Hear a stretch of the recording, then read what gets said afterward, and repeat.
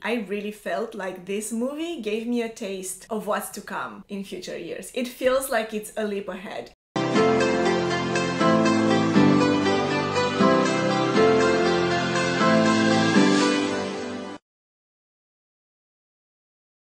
What's up everybody, I'm Rick. And I'm Anna. And welcome to our bucket list channel, a channel in which we try to realize the goals and dreams that are on our bucket list. Today we're going to review 5-Star Final as part of our goal and our bucket list to watch every movie that was nominated at the Academy Award from 1927 to 2028. So Anna, the way we're going to do this is the same way we always do these reviews. First part is going to be spoiler free. Yes. And then in the second part, we're going to dive into some of the scenes or some of the aspects of the movie that caught our attention, and we're going to be spoiling stuff.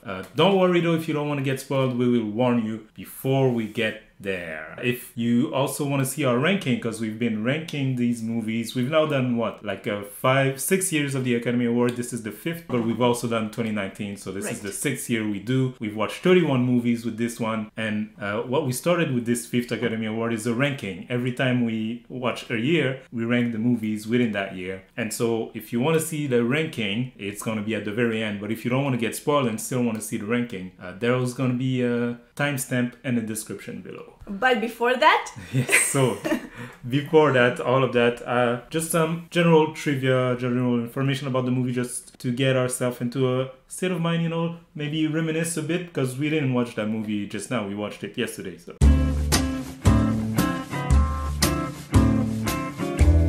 So, 5-Star Final, a movie that came out in 1931, based on a 1930 play of the same name by Louis Weizenkorn. It was directed by Mervyn Leroy, and here I got a list of actors a bit longer than usual. Usually I pull out like 1 or 2, or 2 or 3 rather, but here I picked almost all the actors in the movie because they're all important in some way, you know. Right. So Edward G. Robinson as Joseph W. Randall, Marianne Marsh as Jenny Townsend, H.B. Warner as Michael Townsend, Anthony Bushell as Philip Weeks, Fran Starr as Nancy Voorhees or Townsend, Ona Muson as Kitty Carmondi, the journalist girl, Aline Macahan as Miss Taylor, the receptionist, Boris Karloff as T. Vernon Isopod. Did you recognize Isopod, the actor, Boris Karloff? No. No? So, Boris Karloff broke through to the mainstream, became a star later that year for his iconic portrayal of the monster in Frankenstein. Oh, I wouldn't. I never watched the movie. No, you've never seen, but even scenes from that version of the movie, no? Oh, like the whole time I was looking at him, I'm like, yeah, I've seen this guy somewhere. But yeah, it's Frankenstein's monster and not Frankenstein itself. Oh, right. A mistake often made. The movie was nominated for 1 Academy Award, Best Picture. That's why we're watching it. It was remade by Warner in 1936 as 2 Against the World, which 1936, that's what, 5 years after the movie came out. Oh, yeah. And like people often complain like Hollywood doesn't have any new idea, they just make remake and remake and remake. They were doing that even back then. Yeah, we've discussed this before, but it's true. Like the number of movies that have been remade and inspired from other sources. From books, from plays. It's a majority of the movies. Exactly, that we've watched from these older times. And so that's not a new thing. It's not because half of the movie now are comic book movies and you're like, oh, Hollywood doesn't have any idea. They were doing that back then too. Yeah. The 1936 version starred Humphrey Bogart as Randall. And it's set in a radio station instead of a newspaper. Interesting. Yeah. That's about it in terms of info that I had. So let's get our conversation going.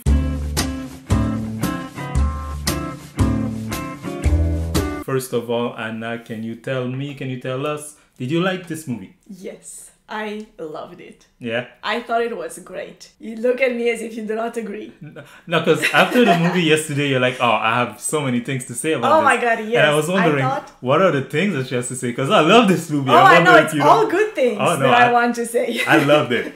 Yeah, me too. I thought it was great. First of all, the actors, just amazing performances, dialogue. Oh my god, like, so the dialogue especially, it feels like beyond what we've seen so far. And I gotta say, like, everybody was amazing. That's why I pulled out their names, Right. all of them, because we're probably going to talk about each of them in separate occasion. But especially Edward Robinson as Randall. Randall, the journalist. Oh, he was so good. He was so good. His performance, I swear. I haven't really watched a lot of movies from, I don't know, like the noir type of movies, you know, like detective stories, you know, with the jazzy music and you hear the character's thoughts kind of stuff. But it felt like that, his character. It felt like just a hint of that. Like, you feel like, oh, it's coming. We're still far away from that period. It's what, like 50s, if I'm not mistaken? I mean, I didn't really get a noir vibe. No. Not that. Just like his character. It had that like depth to the character, you know? There's definitely layers. That's why I love this movie so much. There are layers, not only in terms of the storytelling, the message. There's a message, which there hasn't been a lot of these movies with a message. Like, here it's clear. Yes. And everything is layered. Every character, you know, has facets that you're like, oh, okay, maybe, you know, you can see it from a different angle, and I loved it. But we're veering away from our talk. Yeah, the dialogue, I felt like it worked every time. It was so well written and like so well performed. Believable. Most of the time you think like, oh, this is something that these characters would say, you know? Yeah, exactly. I don't know exactly how to say this. It feels like the older movies that we've watched, sometimes the dialogue is just a little bit bland. Or is just serves to tell the story. In this movie, I haven't seen that at all. Like, the dialogue is, like you said, it's very like realistic. It feels very natural. Yeah, we're just going through the normal continuation of whatever conversation you're having and the scene, rather than, or you're saying that because the movie needs to get to some point. You know? Exactly. And the performances, I feel like there's a lot of emotional scenes for different characters throughout the movie, and they've all done a great job at that, because we've seen very emotional scenes not being as convincing before. Hit and miss. I feel like in this movie they've all done a great job. So in terms of story, you talked a little bit about it. The premises of the story I thought was great. The story itself did have a couple of elements that maybe, you know, didn't resonate with me that well. More like in terms of, you know, character choices. But the story as a whole, like the idea, I thought it was great. And it goes into, like, the third act goes into a direction, like, towards the end I didn't expect, you know? Like, the movie gets to a big part that you think is the finale. I don't know if you felt like that too. Like, I felt like, oh, the movie is over now. But then it keeps going. Right. And it gets to another part that is also very interesting. Yeah, like, I totally know what you're talking about. For a bit I thought, oh, they should have ended the movie. They're gonna just like stretch it for no reason. But no, there was a reason. There was a reason, yeah. And they ended it in a good way. Yeah. And in terms of look and sound of the movie, I thought it looked great. Again, it feels, you know, like a step up from most movies that we've seen from the time. I wouldn't say step up. I feel like it was done in a competent way. Like, I have nothing to say against it. But at the same time, it's not like... I felt like just the image in general was clear in all the shots. But it's not pushing any boundaries, you know. Yeah, that's true. That's true. It's not something... extraordinary. Yeah. But I do feel like the movie was very well filmed in all of the scenes. Yeah. Maybe that had something to do with the fact that most of the scenes, if not all of them, maybe are filmed inside. Inside, and then one rooms. This is also a play set, you know, like these are different sets for the play, and we're just like playing in these like specific environment. Though there is a few scenes outside, but like very little. Now we're gonna get into our spoiler discussion. So again, if you don't want to get spoiled, I invite you to like this video, come back for our next review. If you want to see the ranking right away, the timestamp is in the description below. So, spoiler time. For that, let's give synopsis. The city editor of a sleazy tabloid goes against his own journalistic ethics to resurrect a 20-year-old murder case with tragic result. And tragic they are. We can start with that. Yeah, it took... with the tragic result. Double suicide. Right.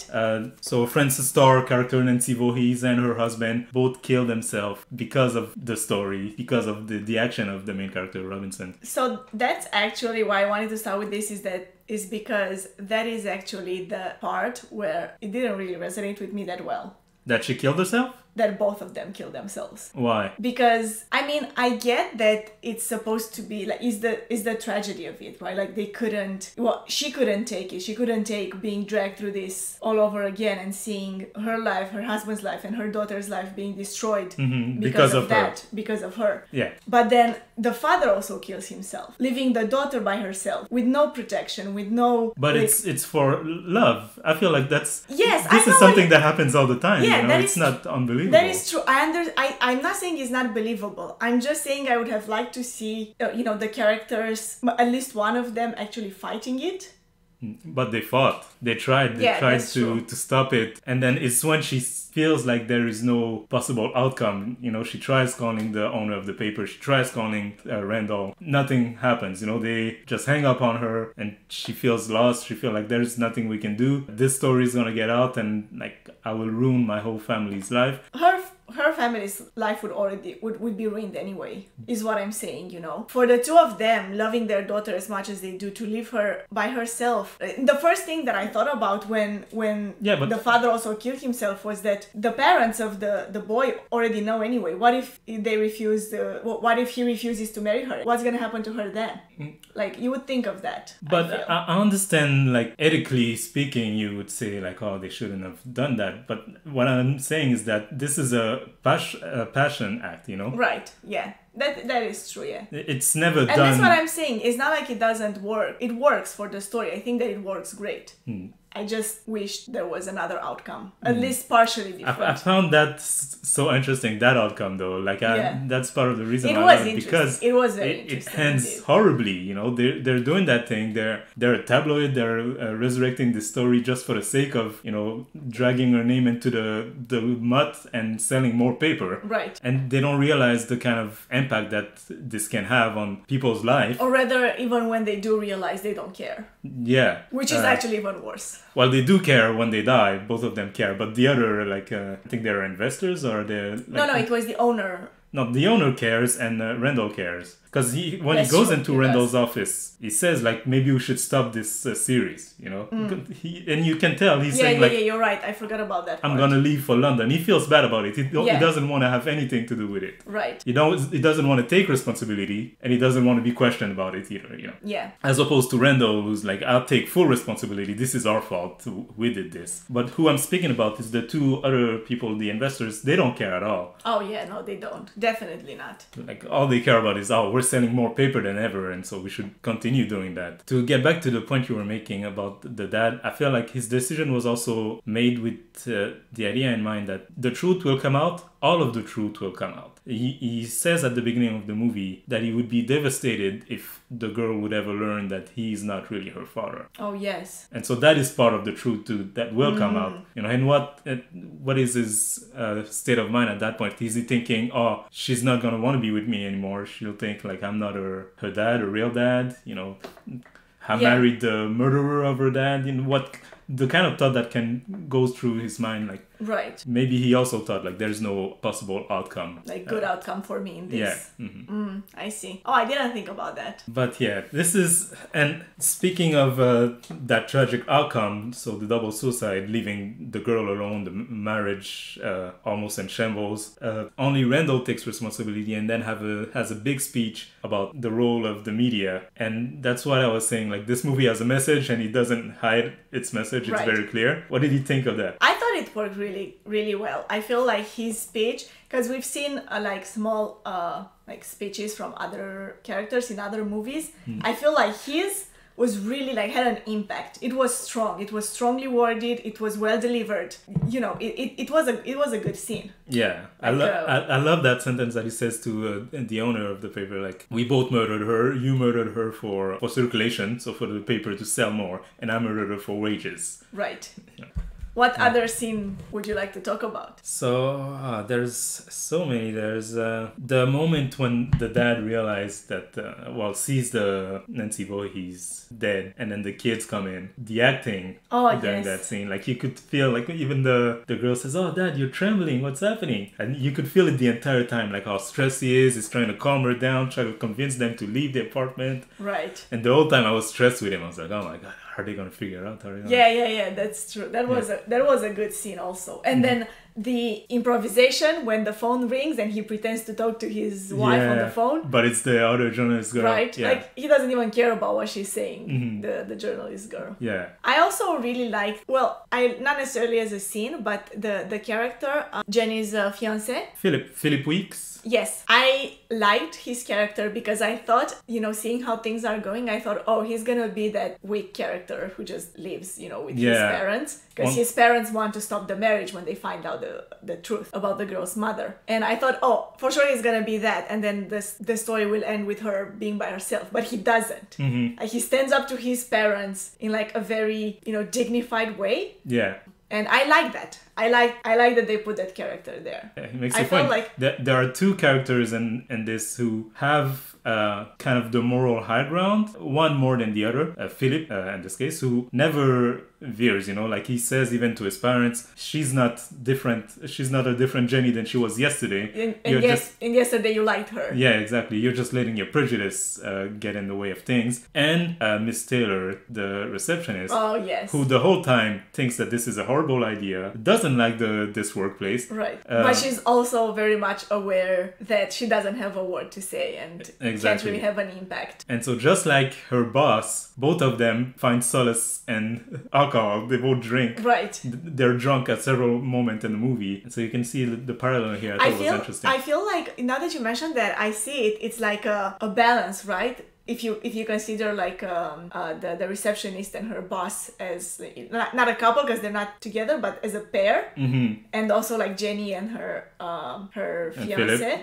yeah, I feel like they're such well balanced couples of characters that it works so well. And it's nice the balance is reached at the end too, when Philip stops Jenny from doing the same thing her mother did and killing someone and goes away with her, and Miss Taylor also goes away with Randall when Randall decides to quit the newspaper. She doesn't have to resign but she does. Right. And so and she's happy to do so. Yeah, she's very happy. Yeah. She was waiting for that. Great movie. Anything else you want to touch on? Maybe we could just talk a little bit more about that ending scene when Mr. I feel like that's also such a well done scene, because also right before he leaves the office, he gets a phone call about some new story of a murder happening somewhere. Yeah. And the way he answers to that. Yeah, it's like, do whatever you want with that story, I don't care. And he really goes all out into and that's what I was talking about earlier with the speech. This is the big speech about how what they're doing is wrong, basically. Right. Exactly. And it's not against journalists in general, because he wanted to do normal journalistic work, cover politics, cover like news story, or important stories. But the other people wanted more circulation, and so they wanted to be more of a tabloid, chasing cheap stories, with like an emotional impact. Exactly. People's story, but like a lot of them were about dragging people into the mud, like just to sell paper. It feels very real though. Yeah, because it feels like something that happens even today. But these type of papers still exist today, like whenever you go to the grocery store, they're right there in front of you. Oh, yes. They're usually like some horrible news about the royal family that doesn't make sense, Right, exactly. Like that still happens. And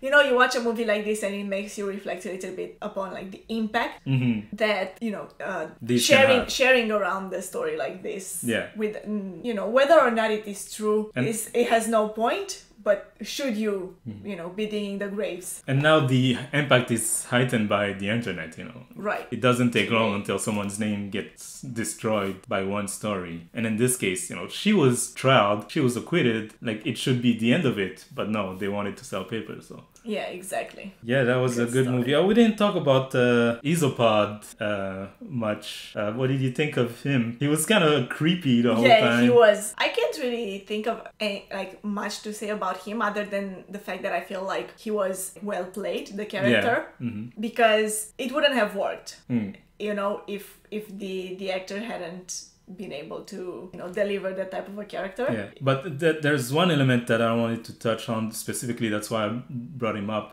When he gets the story after tricking the parents, he brings it late. Yes. Because he's out drinking, and then when asked why, he says to give him courage. So do you think there was also a moral dilemma for him to know, like, I have to write this, but like, I know that it's horrible, like I shouldn't? That's interesting. I didn't think about that because other than that, he never showed any type of remorse. Like, exactly. Yeah. So it is possible, or it's possible that he was just, just wanting to drink. Yeah. And at the end, he seems a bit uncomfortable when Jenny comes, but I wouldn't say whether or not that's remorse or just... It feels like he's just a coward. Yeah. Like he wants to take the benefits of doing this, but none of the consequences. Exactly. Yeah. But yeah, shall we move on to our ranking? Right.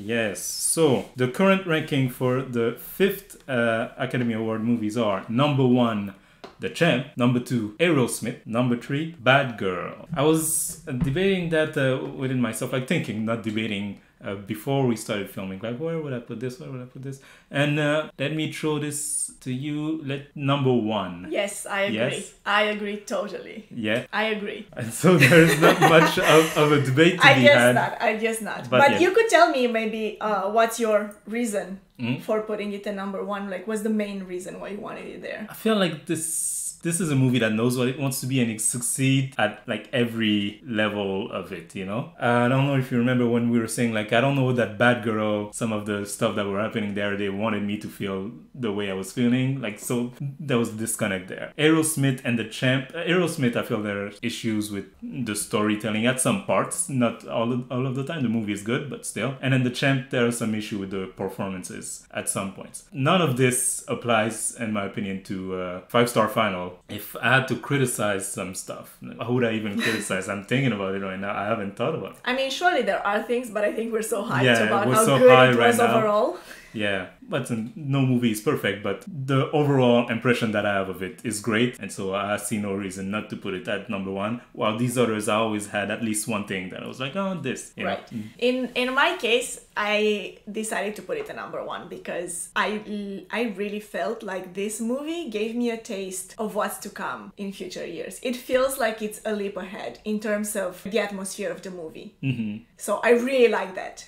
As I was watching it, like half of the movie, that was the thought on the back of my mind was like, oh my god, this is like, it feels like we're 10 years ahead. Yeah, I feel like we're still gonna get through roller coasters. Yeah, obviously. I don't think it's gonna go all uphill from here. But this movie, I feel like it gives me a taste of that. And so the new ranking is number 1, 5-star final; number 2, The Champ; number 3, Aerosmith; and number 4, Bad Girl. That will be it for our review of 5-star final, the 1931 movie. If you want to see us do more reviews like this, please subscribe to this channel. We don't only do movie reviews though, we also do a lot of things because this is a bucket list channel. A lot of things related to our bucket list, like learning to cook, traveling, watching movies, watching anime, etc, etc. Subscribe if you're interested.